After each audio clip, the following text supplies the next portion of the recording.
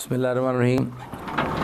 उम्मीद है सब लोग खैरियत से होंगे। हम नेक्स्ट टॉपिक की तरफ आ रहे हैं। हमारा जो नेक्स्ट टॉपिक है वो है system software via application software. इस पर हमने पहले भी बात की हुई है, सिस्टम सॉफ्टवेयर क्या होते हैं और एप्लीकेशन क्या है, लेकिन हम इसके अंदर हमारा टॉपिक अगला आ रहा है जिसमें थोड़ी सी डिटेल उन्होंने हमें दी है कि कहाँ इस्तेमाल होते हैं और किस तरह से हम इसका इस्तेमाल करते हैं। जैसे कि आपको पता है कि सिस्टम सॉफ्टवेयर हमारे जितने भी हमारे ऑपरेटिंग सिस्टम के साथ ताल्लुक है या हमारे ड्राइवर्स हैं, ये सब के सब सिस्टम सॉफ्टवेयर के अंदर आते हैं। और जितने सारे हमारे एप्लीकेशंस हैं हमारी, जिनका हमारा डेली लाइफ में इस्तेमाल है, एप्लीकेशन सॉफ्टवेयर के अंदर आ जाते हैं। उसमें word, Excel, power point, office, ये सब उसके अंदर आते हैं, ये एप्लीकेशन सॉफ्टवेयर के अंदर है। तो अब इसकी जब बात करते हैं कि प्रोग्राम्स तो बहुत सारे हैं, जैसे हमने पहले पढ़ा टॉपिक कि प्रोग्राम्स और software.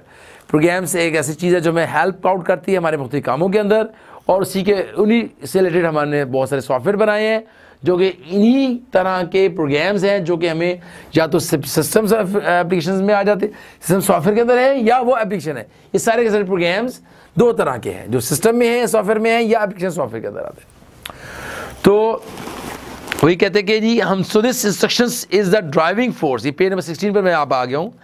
This instruction is the driving force that allow a computer to perform a certain task. एक खास काम जो करते हैं, जो हमें हेल्प आउट करते हैं खास करने के लिए, ये सारे के सारे प्रोग्राम्स या सॉफ्टवेयर कहलाते हैं।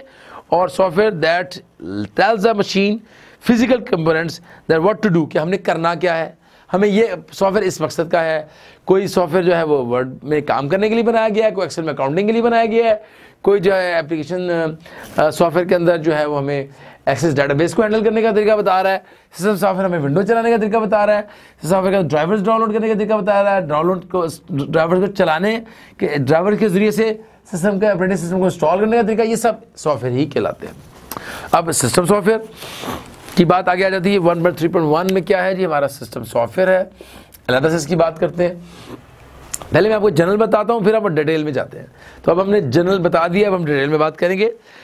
The system software basically manage and monitor the different resources of the whole computer system. जैसे मैंने बताया, ऑपरेटिंग सिस्टम क्या कर रहा है, पूरे कंप्यूटर की वर्किंग को चेक कर रहा है, कौन चीज़ आ रही है कंप्यूटर में, कौन चीज़ जा रही है, क्या सिस्टम CPU कैसे काम कर रहा है, प्रोसेसर कैसे काम कर रहा है, और हार्ड डिस्क में कितना डाटा है आना जाना, उसकी हार्ड डिस्क को मैनेज करना, हार्डवेयर को मैनेज करना, और सिस्टम के अंदर जो इन्फॉर्मेशन है उन सबको मैनेज करना, और उसकी स्पीड का ख्याल रखना, और स्पीड को अपडेट करते रहना, और सारी चीज़ें इसके अंदर सॉफ्टवेयर के अंदर आ जाती हैं जी।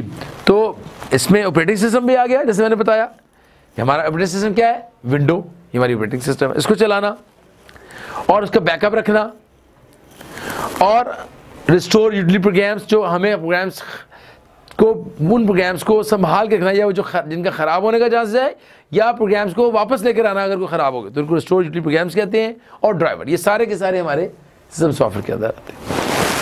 फिर भी बात करेंगे, operating system is the main है, जो foremost part of the system है। इसी की वजह से अब तक ऑपरेटिंग सिस्टम का कोई काम नहीं होता, हमारा ऑपरेटिंग सिस्टम इंस्टॉल होता है, विंडो चलती है, तो विंडो की आगे सारी चीज़ें, सारी एप्लीकेशन चलती हैं, सारे काम होते हैं। और अगर सिस्टम सॉफ्टवेयर ही काम नहीं सही करेगा, यानी विंडो ही काम नहीं सही करेगी, तो हमारा कोई भी काम आगे नहीं चल सकेगा।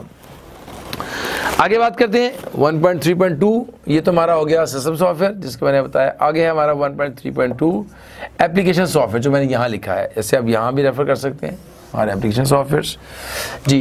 एप्लीकेशन सॉफ्टवेयर के अंदर जैसे बताया, वर्ड, एक्सेल, या वो प्रोग्राम जो आप लोगों से बनवाते हैं, किसी डेवलपर से बनवाते हैं, जी मुझे ये प्रोग्राम अपनी शॉप के लिए इस तरह का काम करना है, तो आपके लिए स्पेशल आपको प्रोग्राम बना के देता है जो आपकी ऑफिस की एनवायरनमेंट को मुताबिक आपको हेल्प आउट करता है, वो भी एप्लीकेशन सॉफ्टवेयर है। तो एप्लीकेशन कंप्यूटर प्रोग्राम्स और application software is basically A set of programs that are used to accomplish a given task, जो आपके टास्क, जो आपकी प्रॉब्लम को हल करते हैं। It is basically designed and implemented by the computer users। ये हम लोग खुद इसमें इम्प्लीमेंट करते हैं क्योंकि हमें पता है हमारी रिक्वायरमेंट क्या है। और डिफरेंट सॉफ्टवेयर हाउसेस, या हम किसी से काम करवाते हैं, जैसे सॉफ्टवेयर हाउस हमारे लिए सॉफ्टवेयर बना के देता है हमें। The application software is available in many forms, बहुत सी किस्में हैं। Commercial business point of view software अलग है, और इस तरीके से साइंटिफिक सॉफ्टवेयर अलग है, और फाइनेंशियल पैकेज अकाउंटिंग के सॉफ्टवेयर अलग हैं, और गेम्स जो हम खेलते हैं वो भी अलग है, ये भी सॉफ्टवेयर के अंदर आती हैं। या एजुकेशन, इसमें एक और ऐड करें आप, एजुकेशन सॉफ्टवेयर जैसे कि वर्ड, एक्सेल, ये भी तो हमें हेल्प कर रहे हैं ना। आजकल मैथ के कितने सारे सॉफ्टवेयर आ गए हैं मैथमेटिकल चीज़ों को हल करने के लिए, और इस तरीके से आपको कोई भी स्टडी करनी है उसके सॉफ्टवेयर भी बना दिए गए कि सॉफ्टवेयर किस तरीके से आप हेल्प लें, तो वो एजुकेशन सॉफ्टवेयर कहलाते हैं। और एक comprehensive discussion about how to design and implement the software is given under the topic system. तो सिस्टम डेवलपमेंट के अंदर जब हम जाएंगे 1.5 के अंदर, तो हम ये देखेंगे कि कैसे सॉफ्टवेयर बनाए जाते हैं। तो ये था जी हमारा सिस्टम सॉफ्टवेयर और एप्लीकेशन सॉफ्टवेयर। ये हम पहले भी थोड़ा सा डिस्कस हुआ था, लेकिन हम दोबारा ही टॉपिक आया, हमने इसको दोबारा कवर कर लिया है। उम्मीद है आपको समझ आ गया होगा, और इसमें कोई प्रॉब्लम होगी तो आप अपना जो कमेंट्स में लिख सकते हैं। कभी कुछ ऐसी चीज़ जो आप समझना चाहते हैं तो इंशाल्लाह आपको और डिटेल में दोबारा से उसको भी हम रिवाइज करवाते हुए, या हम चैप्टर के रिव्यू के अंदर भी इसको कवर कर लेंगे इंशाल्लाह। उम्मीद आपको समझ आया होगा। हम अब आगे चलते हैं।